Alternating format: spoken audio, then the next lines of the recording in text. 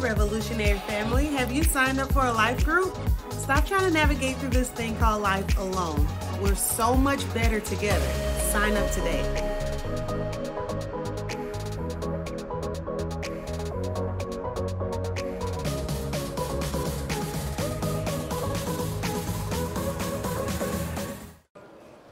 Welcome to Life Revolution Church. We are so excited that you have joined us for today's online experience.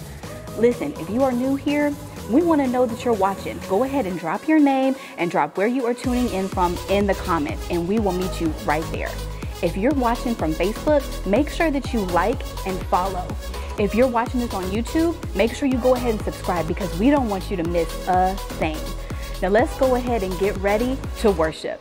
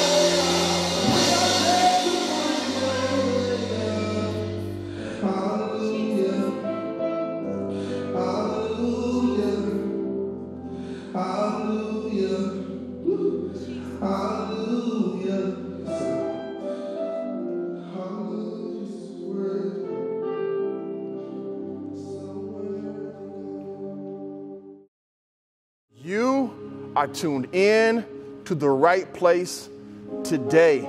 I fully believe, our whole church believes you are tuned in to the right place today, and we are glad that you are here. Listen, I want to take a few moments to welcome you further to this experience. In a moment, we're going to get into God's word.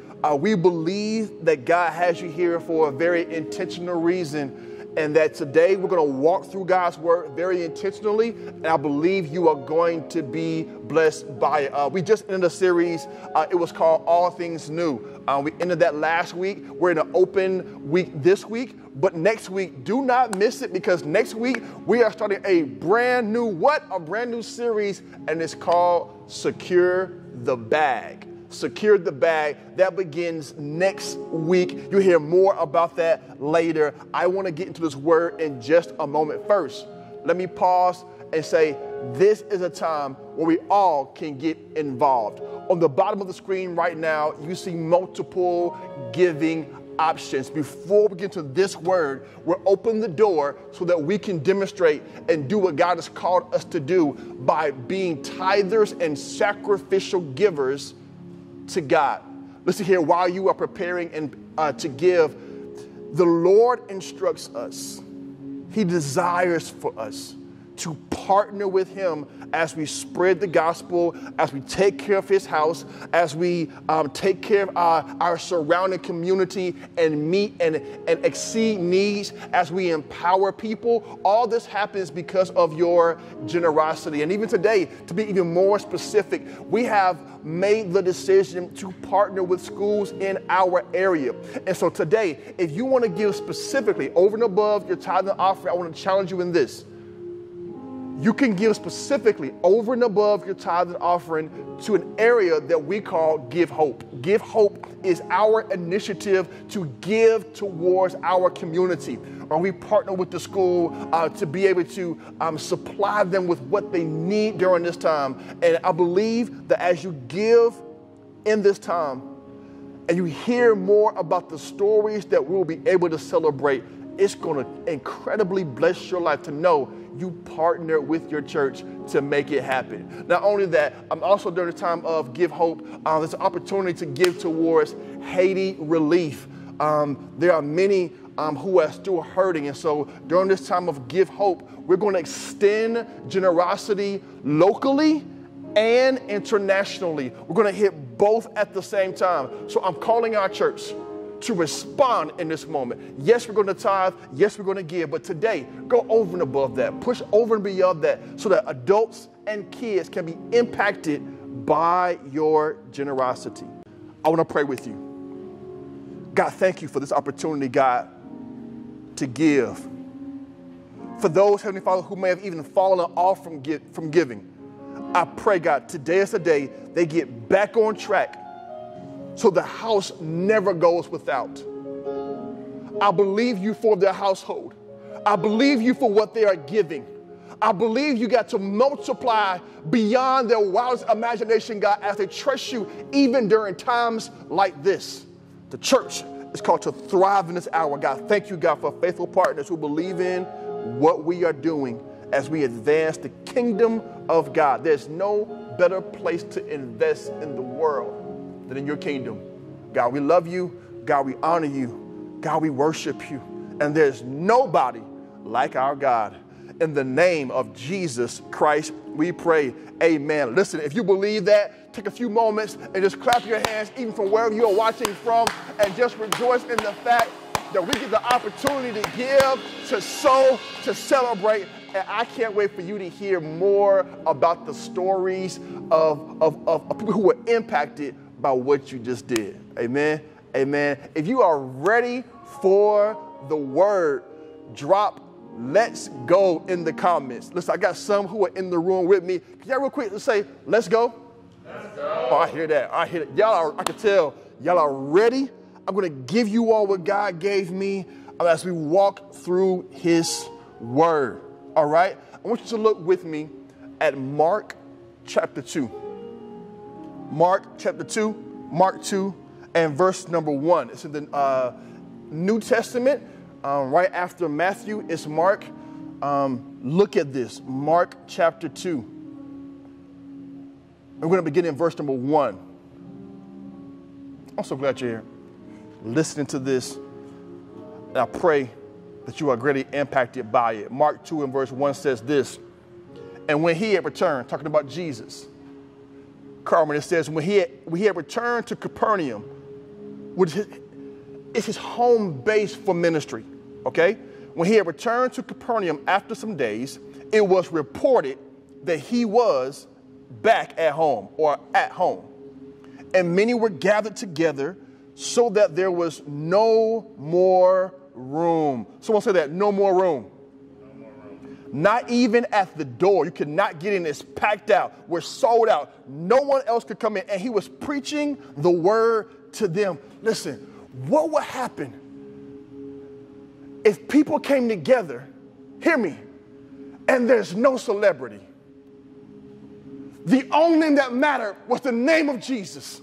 I believe we are returning to an hour right now where people would gather, come together, and it won't be for a name, it'll be for the name, and that name is Jesus. How many of you believe that with me right now? That people would gather for prayer, people would gather for worship, people would gather to hear God's word, and it'll blow our minds. It won't be for fame, not for status, but because of what they believe. He was preaching the word to them. Verse 3. And they came bringing to him a paralytic, or someone who was paralyzed, carried by 4 men. And when they could not get near him because of the crowd, what? They could not get near him because of the crowd. They removed the roof above him. And when they had made an opening, they let down the bed on which the paralytic lay. Last verse, verse 5. And when Jesus saw their faith, Jeremiah, listen to this right here. And when Jesus saw their faith. One more time for those who were still sleepy. And when Jesus saw their faith.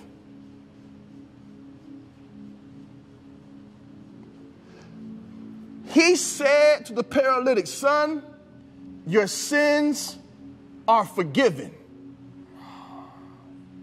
Son, your sins are forgiven. He saw their faith and responded by saying, son, your sins are forgiven.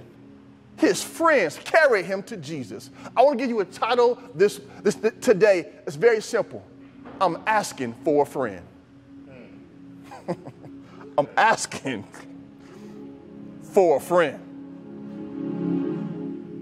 In Jesus' name, amen. Listen to this right here. I love how Jesus emphasizes the importance of team.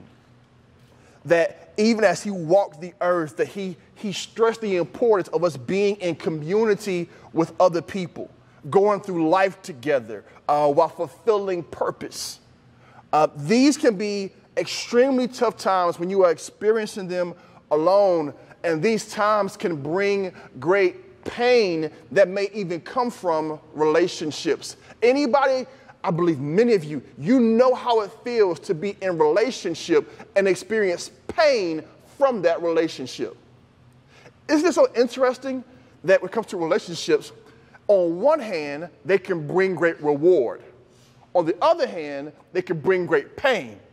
Isn't it crazy how the same thing can bring both scenarios? That in the place that I was impacted and had some of the greatest memories of my life, it's the same place that we have experienced some of our greatest pain. According to the first disciples, they understood and they began to form groups as they matured in their faith. In the comments right now, even in the building right now as well, I want you to say and type the word groups. Groups. They form groups. This is from Acts 2, Acts 4, and beyond. Jesus modeled the importance of team. They followed it up by forming groups. In other words, when it comes to their faith, they never walked alone. They never walked alone. They had groups, and these groups, here it is biblical community, not some fake gossip. I'm here for whatever. No. This is accurate, authentic, biblical community where no one goes without. How many of you would love to be a part of a church, hear me, that looks out for the people who are within it rather than gossiping about you? I'm down to spread the gospel with you. It's totally different. One is gossip, one is gospel. Rather than criticizing you, I'm here to care for you. The Bible says, hear me, they were devoted to prayer. They were devoted to the teaching. They were devoted to fellowship. They were devoted to breaking bread with their group. They were not going without. They were walking together. How would you feel to know you were a part of a group that allows you to be able to walk together and fulfill the mission that God has called us to fulfill? I love it because in Acts 5 and verse 42, the Bible says they walked together daily in the temples and from house to house. Look at this, which means the large gathering and the small gathering work together. Are y'all hearing this right now? The large and the small work together. It says again, they were walking together daily in the temple and from house to house. How many times have we neglected that last part, that house to house? How many times have you left your home to come and sing to God, then gone back home and gave God nothing? Listen to this right here. Listen, hear me. I don't want, hear this, I'm not coming for you. I'm just coming to lift this thing up to God and say, wait a minute, hold. This can't continue. I'm telling you right here. God says, I want you to even worship me from the place you lay your head at night. In other words, I want your kids, your grandkids, all those who live with you and around you to be impacted by the faith you claim. Write this down. We're built different and better together. Yeah. Look at this. Y'all, we built different. Y'all hear me right now? We built different. Listen, we are built different. We are built different, and we are better together. This is our motto. This is our statement. This is our theme when it comes to groups. I'm afraid that many people who follow Christ are not familiar with what it really means to walk in community with other people. We know how it feels to attend a gathering, but we haven't quite gotten this thing about what it means to walk in community with others. So today, I want to break it down even further. The Bible says in Mark 2, and verse number 1 through 5, I read those to you. The Bible, if we was to go further in this text, we will see in Luke 5 and verse 17, which tells the exact same story, right? The same story. It says in Luke 5:17, and the power of the Lord was present to heal them. Wait a minute. Jesus is up teaching, and he's preaching and declaring the word, right? And the Bible says, and the power of God was present to heal him. I immediately want to pray right here. Join in with me. God, make us more aware of your presence. Wait a minute. There were these scribes and these Pharisees and all these people who were highly religious. Hear me. And they were sitting down just staring and watching Jesus, not realizing the power of God was present to heal. How many of you are sitting in your house right now? Are you sitting in this space right now? I need you to understand the power of God is present to heal you. Listen to me. The only reason they too did not get healed is because they were more concerned with criticizing Jesus than receiving what he had to offer. It says the power of God was present to heal him. Wait a minute, wait a minute. That means if we are the church and we carry the Spirit of God, that means the power of God lives on the inside of us. Which means everywhere we go, we ought to be seeing authentic change happening. Listen here, on your job, in your neighborhood, going down the road, in your neighborhood, in your house. Everything should be being impacted because of what you believe. How many of you are with me right now? There's a power of God was present to heal them. I love this text, y'all, because in verse number 2, it says all these people show up. Check it out, Cordell. People who were invited and uninvited. Wait a minute, hold on. What would you do if people show up to your house uninvited? Some of y'all like, I would not answer the door. I want to answer it. You ever have someone come to your house and you start talking to them through like your video camera, like you got Ring, Vivid, whatever and you're talking to them through your what you need? Huh? I'm not home right now. Knowing good and well you were sitting right there on your sofa just chilling. Uninvited. How many people, hear me, have permission to come into your house and they have what I call rights to the refrigerator? Which means they can come in and open the door and make a sandwich on the spot. How many of you? Yeah, people who can do that right now. Not many, right? It's something about the house that speaks. This is personal to me. And I'm afraid we've transferred that same thing over to faith to saying, hey, this is personal to me. And I don't know who I can share this with.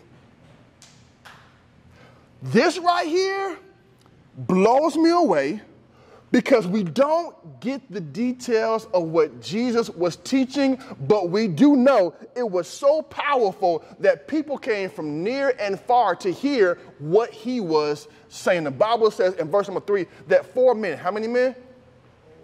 4 men carried this paralyzed person to Jesus. Look at this. His condition was so visible, it screamed help.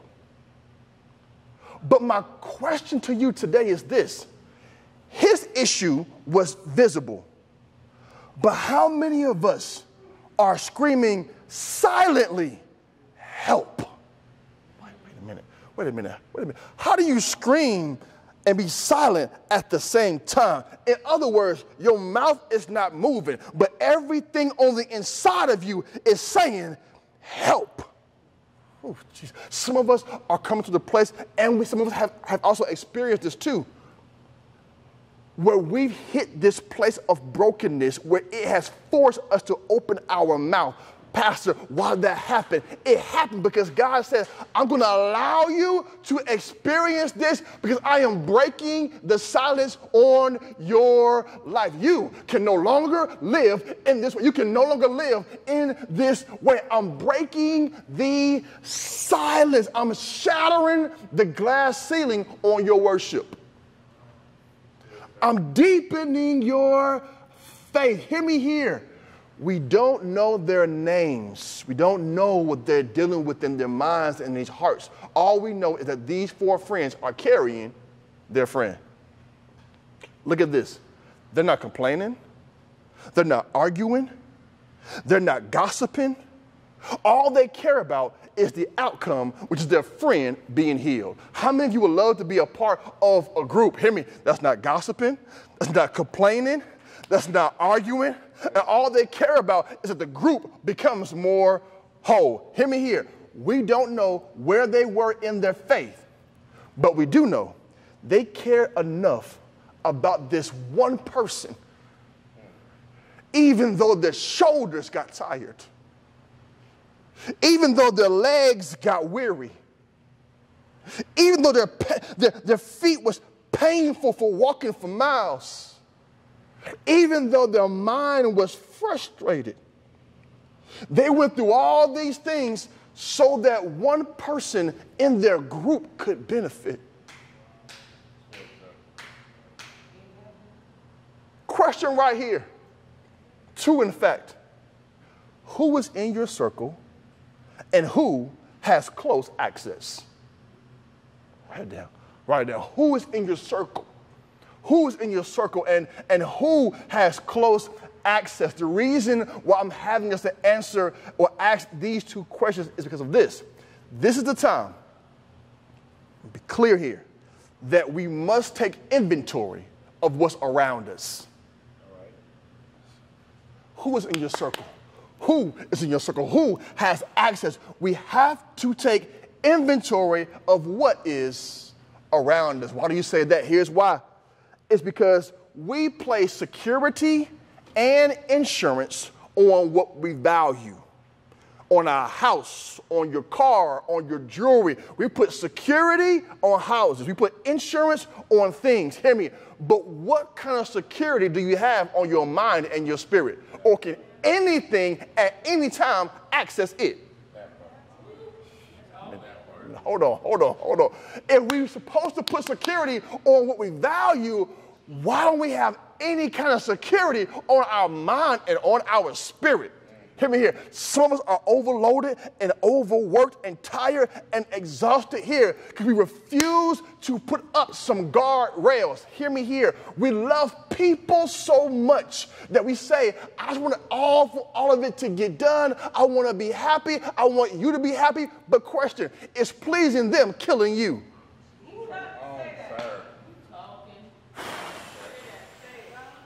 Is pleasing them killing you? In other words, hear me here. Do I have a dysfunctional loyalty? Am I committed to something that helped me one time before, but because my heart is so big, I'm now allowing them to manipulate my emotions and keep me like an invisible string and yoking me around because one time they helped me out in a tight spot. And because, be clear here, because I have these insecurities on the inside, I allow them to keep manipulating me. Are y'all helping me right here today? Because insecure people find other insecure people to manipulate.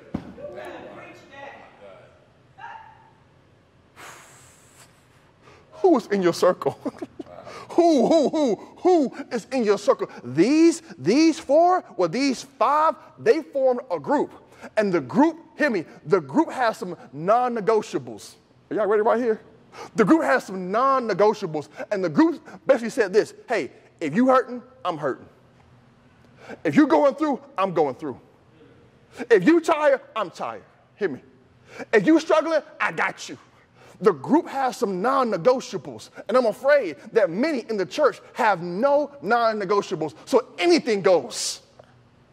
But right here, right now, today, I am calling our church, hear me, to enter into a space where we begin, slow it down, to trust again. I'm calling our house deeper into community.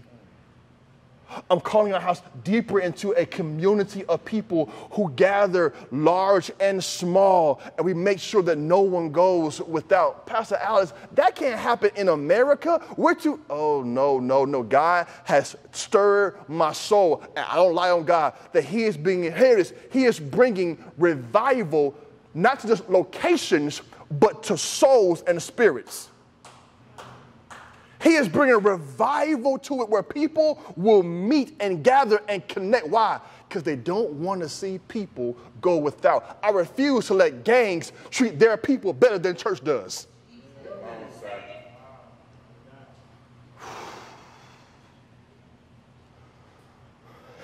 All right.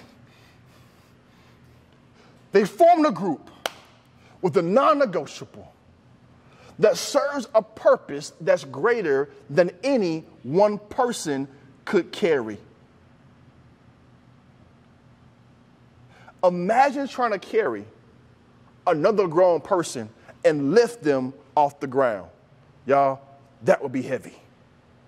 Some of us would break every bone, in our back, trying to pull up somebody, hear me, that's grown. But many times, mentally and spiritually, come close, we're trying to carry people that God never told us to carry.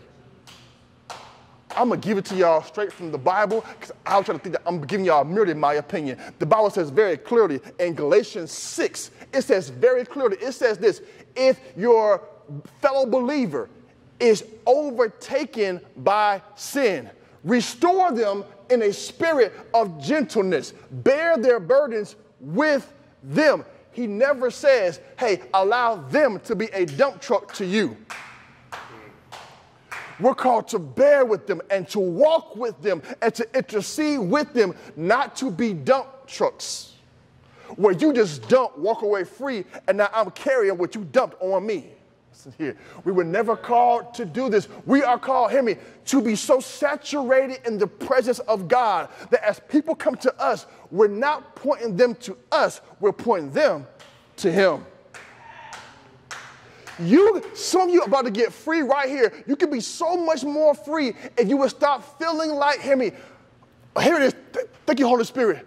Because when they come to you and you feel like you have the answer, it strokes your ego and it feeds your pride. So you keep giving them enough to keep them coming back to you, to fill a void in,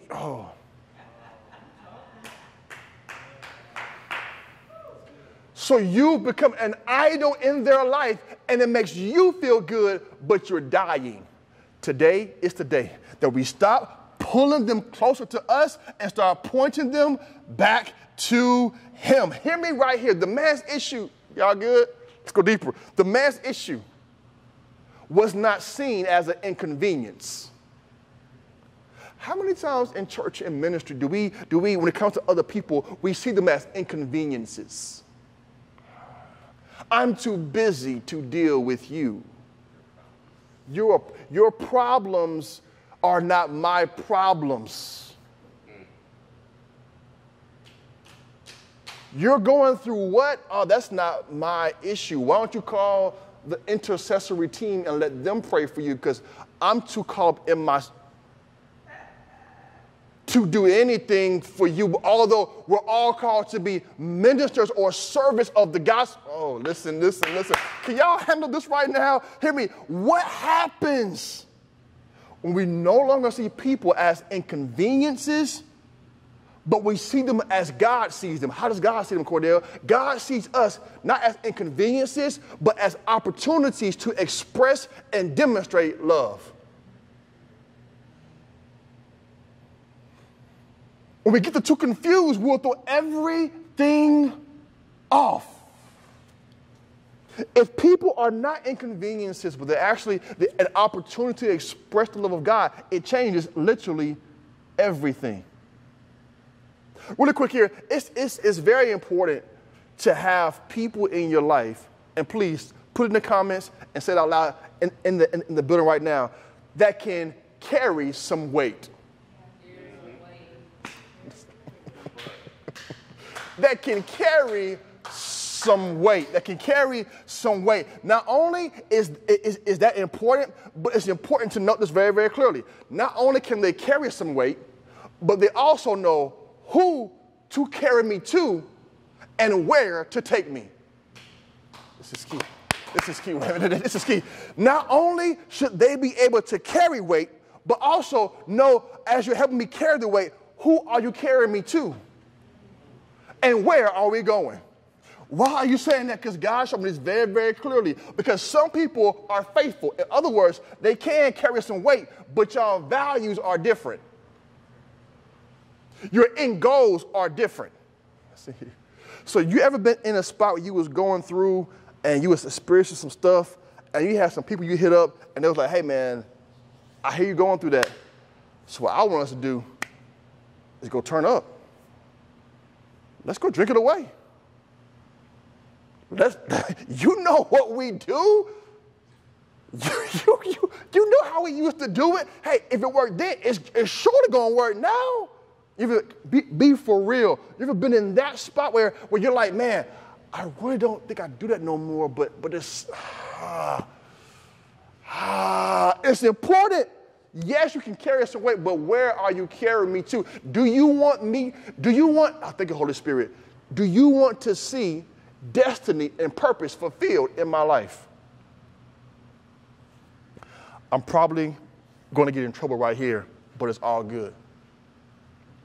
Some people that we are in a relationship with want so bad to take care of their fleshly needs that they'll even, whatever it takes to make sure their flesh gets pleased, they're willing to do it because they are not concerned about you meeting or getting close to where God desires for you to go. So if it's the bottle, if it's a smoke, if it's sex, if it's for fornication, if it's adultery, they'll tell you whatever you need to get you through in the moment. But who am I talking to right now? You are sick and tired of just getting through moments. You really want to be free. You really want to be healed. You really want to experience His power. I'm telling you, take inventory of the people who are around you. This is key. Take inventory. Take inventory. Take inventory. They're carrying this man. But here's what's crazy, though. They get there, and they cannot get in. Why? The crowd had the whole house covered. I could imagine if I was there, I was like, wait a minute, we came all this far for this? You ever drove to somebody's house and they asked you to pick them up and then you spent all your good gas getting to their house and they wasn't ready? Or they had you waiting on them. You're like, wait a minute, I spent my good gas to get way over here. And you telling me you will be here in 10 minutes? Oh, no. Oh, this right here is a problem. You ever showed up and you couldn't believe the results that were present? Here's what God gave me. Write it down. The purpose of why they came was greater than the obstacle they encountered. Y'all good? The purpose of why they came was greater than the obstacle they encountered, which is why they did not allow the obstacle to stop them from doing what God had called them to do. How many times did you hit an obstacle, then quit? Hit an obstacle, and then fall off? I'm telling you, this is the power of being with the right group. It's like having a trainer in your corner. You need people to walk with who are more interested on you getting to your end goal than falling off midway. People who will encourage you and push you and challenge you and really want to see you do well. Hear me here. Last part of this, very clearly right here. Even if it means them extending an opportunity to you, and it makes you pass them.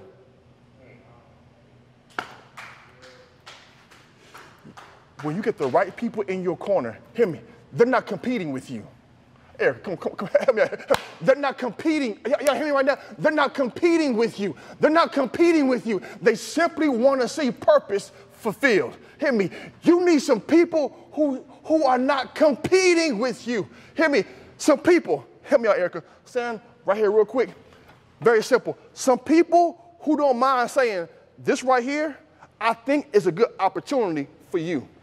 Please take one step forward. Even though we're in the same group, I don't mind her being ahead of me because in the end, we're all fulfilling what God told us to fulfill. Many times in church, not kingdom, when it comes to old mindsets in church, when we saw anybody don't let somebody sing the song we thought we were supposed to sing. That was my solo. You singing my solo? Oh, this is an absolute problem. But what happens when we understand, not in old church thinking or traditional thinking, but in the church way of being kingdom-minded that says, I'm willing to push. I'm willing to pull. Because why? I want to see the kingdom win. Even if it means you get ahead of me, really, in the end, what God says this is really not about someone else being ahead of you. It's about all of y'all getting close to me. Because if she advances and she looking out for me, Erica, pull me real quick, and she puts her hand out and pulls me up. Listen, we all gonna win. Where are the people who are so committed to doing what God has called us to do? All we want to see is the kingdom of God win. When you win, I win. When you lose, I lose. But if we lose, we're not losing, we're learning. And we're growing and we're pushing together. Someone please shout, push. Thank you, Erica. Thank you, Erica. Listen, this right here is what God has called us to do because God is shifting your perspective as he builds your faith. What I just gave you is a total perspective shift. Because the Bible says it's very clear. They get there and there's no more room and they make the decision to go up on the roof. Wait a minute. They go up on the roof of the house now, stay close. Now, in this day, it wasn't like the homes of today. They had stairs that walked up alongside of the house. And the houses had flat roofs made of mud and made of clay and made of dirt and made of straw. Because the Bible says they go up on the roof, carrying this man, and they start tearing up the roof. Listen to this. They start uncovering the roof. Wait a minute. They get to an obstacle, but they don't let it stop them. Why is that? Because they said, we carrying something that needs his presence. In other words, I'm standing on the exterior of the house, and I can't get in. But I have the faith to see my friend get healed.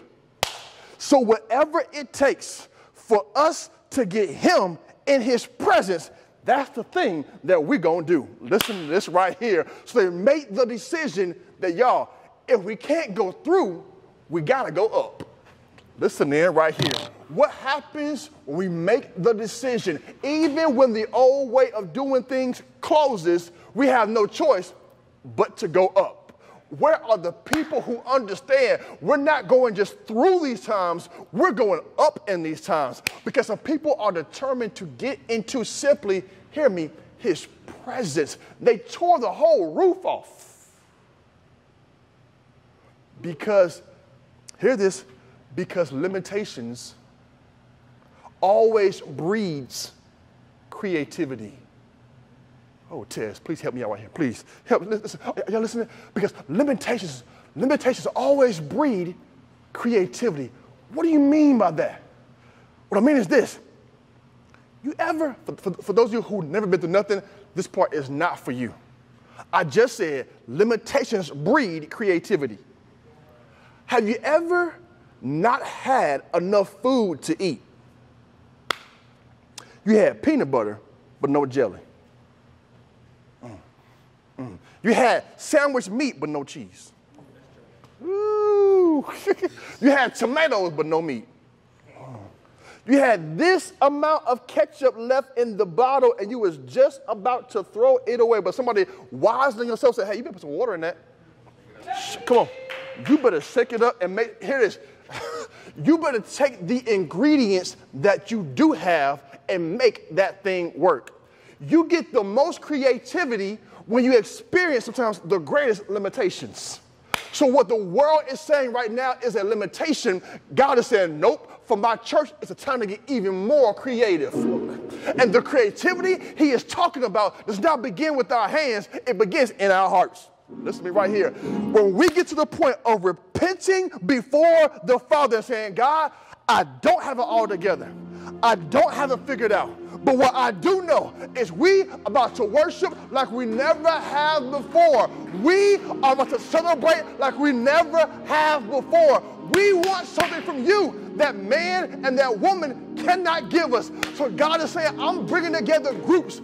I'm bringing together gatherings, people who will cry out to me, who desire me, who want more of me, who are going after me, who want my presence, and they won't let closed doors stop them. Where are the people who understand closed doors will not stop me in this season of my life? If the door is closed, I'll simply go up.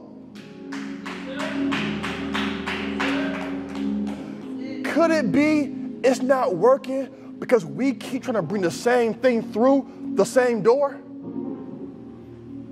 I hear Holy Spirit. And it's not working because what we're carrying, is too big to fit through the door. So God shuts the door and says, I want you to create an opening that people have never been through before. It's too big for the door.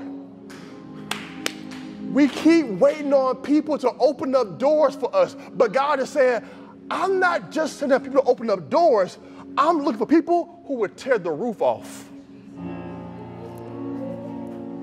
Where are the people who would tear roofs off? Where are the people who will literally bombard heaven with their mouth? Where are the people who are praying that God would stir the hearts of believers to reach unbelievers? This is an hour where your bored up, dried up traditions are not going to work. If we're going to reach unbelievers, people who are far from God, they have to see something authentic and different. And God says, and it's coming through you. Jesus. And it's coming through you. And I'm sending it through your hands. I'm sending it through your mouth. I'm sending it through your resources and your gifts and your calling and your anointing. I'm sending it through you. But if you keep trying to contain it all for yourself, I'm telling you, it's not going to accomplish what I called for it to accomplish. This right here is the hour where God is saying, I'm allowing the whole group to be blessed. Hear me here. Selfishness will not get it done. God wants to see who's willing to walk together. And here's what's crazy.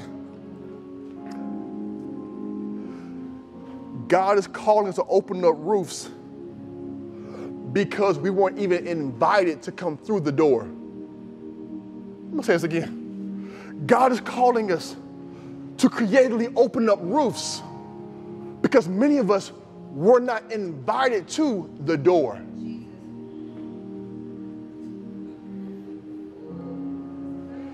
These friends said they were uninvited. No one told them to come. Some of our prayers are not being answered because we keep waiting on people to give us a save the date.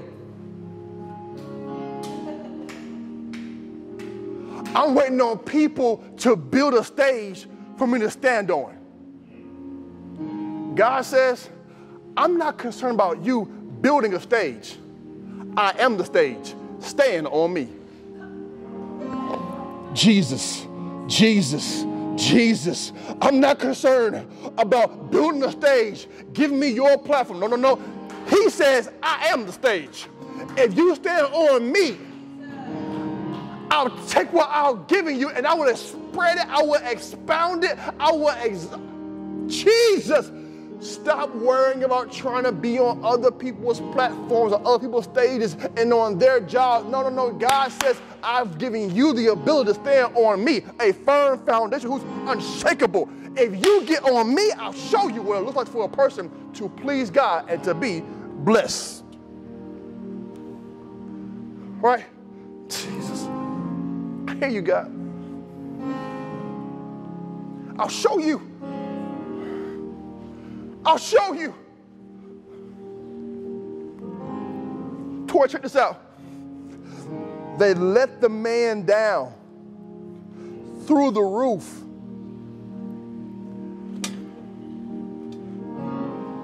Jesus is up there preaching, and straw and mud starts falling down.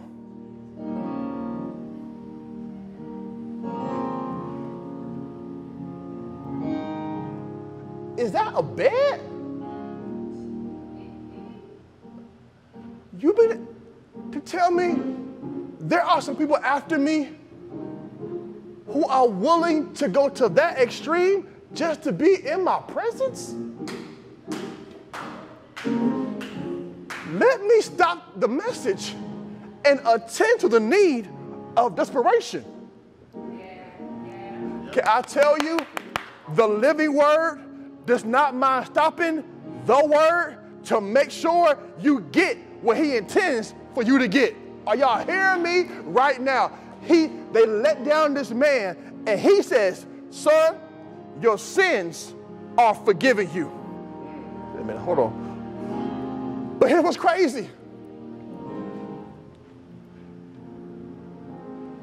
They didn't ask for what he extended.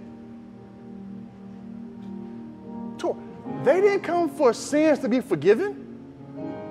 They came because the man can't walk. What do you do when God gives you more than you even prayed for? Come on, somebody, please. He starts answering prayers they never prayed for. Why would he do this? Here's what God revealed to me. They came for a physical need. Listen, but Jesus saw a deeper spiritual need. He was saying, if I heal your legs without dealing with your heart and your spirit, listen, you'll walk right back into an old situation. So I'm not going to just heal your legs. You're already here. Let's deal with your heart too. Let's deal with your mind too. Let's deal with your spirit too. You're already here. Let's go ahead and take care of business while you're already right here in this place. He heals the physical and the spiritual. Here it is. Last thought. This is crazy to me. And the people that were sitting in the house, Ashley, watching all this happen, the Bible says they begin to talk about the situation in their minds. In other words, they see this happening, and in their minds, not out of their mouth, in their minds, they start saying, who does this man think he is? He gonna forgive. Who does he think he is? And the Bible says, and Jesus perceived their thoughts. In other words, he's reading their text messages and their phones are locked. What? No facial ID necessary. I'm looking in your phone and I'm seeing your thoughts, and your thoughts don't match what I'm doing right now. The Bible says that Jesus says, hey, hold on. Which one is easier? To forgive sins or to say, rise, take up your bed, and walk. I said, God, what's all this mean? Listen, when he said your sins are forgiven, it seems easier because no one can tell if a person's sins are forgiven. That's invisible. So here's what Jesus does, and we're done. He says, to prove to you that I have authority to do what you cannot see, I'm going to do what you can see, and that's to make this lame man walk. He uses what they can see to prove what they cannot see. Please come closer right here again. He uses what they can see. He makes the man get up and walk to prove if I can do the hard thing, then surely I can do the easy thing. Are y'all hearing me right now? He says, I'm going to do what you can see to show you I can do that too. In other words, I'm going to use this to prove that. I'm going to use this to prove that. I came for every person who's watching right now to let you know that God is doing what you can see to prove to you what you cannot see. God is taking what you can see. God will show you benefits in the relationship. God will have you show up to the doctor and they say, wait a minute, we saw something last week, but now we can't see nothing. Wait a minute. I'm going to make sure the report you did get is clear to then show you if I can do that, surely I can do this. I need for the people who are receiving this right now to just go crazy and let God know, God, I thank you in advance for what you are doing, God. You are using what I cannot see. You are using what I can see to show me what I cannot see. And for that, God, I lift your name. God, for that, God, I worship you. God, for that, God, I'll praise you. God, for that, God, I'll honor you. God, for that, I'll love you for the rest of my life. Thank you, Father, for using what I can see actually to show me what I cannot see. Jesus. All because 4 friends made the decision to make sure their one friend got into his presence. So here is your call to action.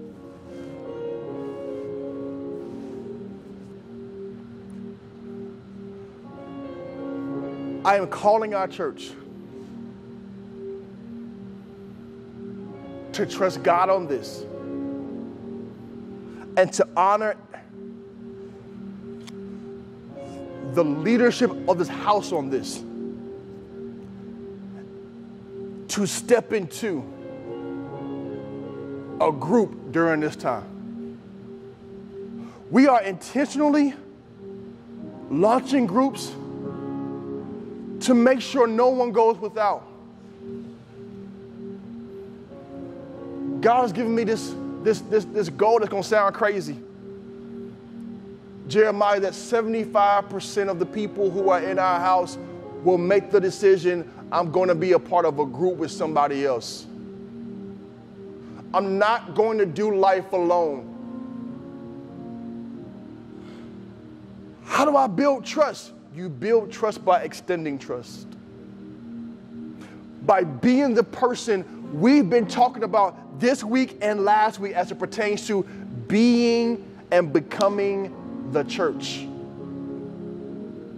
The info is now on the screen.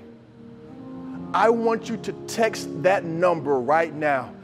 As you text that number, it says, I am becoming a part of a group. I am going to be and do what the scriptures have laid out for me. We have to get beyond this place of trying to have convenient faith, where we pick and choose how to live out faith before the Lord when He's already written to us in Scripture how to live it out. Church, get mad all you want. This is not Burger King. We can't have it our way. We want pickles, but no cheese. Do it this way, do it that way. No, we're telling God our order when he's already laid before us his instructions and his commandments. I'm challenging you to trust God and to honor the leadership of this house, to say, let's take the next step of faith by being a part of a group. Text that number. I want to be a part of a group. I don't even like people like that. I'm going out on a limb because the word of God, I trust this over everything else. I'm honoring this. Y'all, let's do this. Text that number. Text that number. While that's happening, if you all will, all of you who are here, will you all stand with me right here? And where you're watching from, I want you all to stand wherever you're watching from right now as well. If you're listening or in the car or whatever, of course, don't stand, but just listen in very closely right here, because I want to extend something to you. Groups were our focus of today.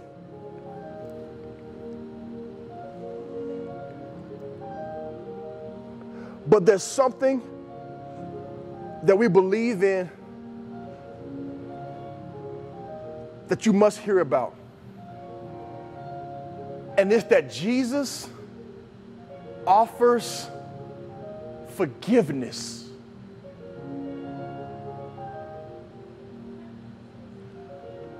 I'm extending my hand to you right now, and I believe this is how God extends himself to us to say, if you've never made the decision to say, Lord,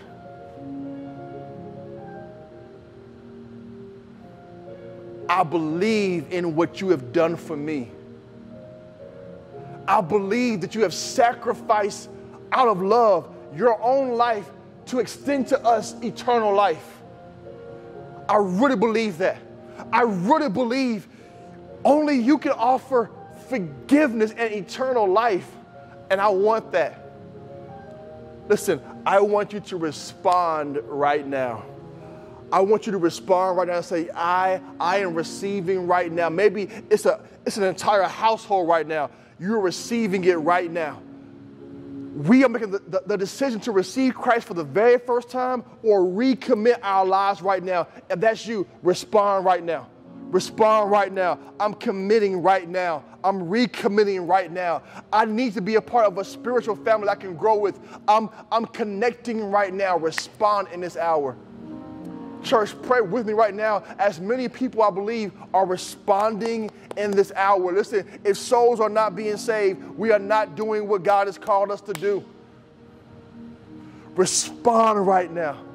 Thank you, Heavenly Father. Thank you, Heavenly Father.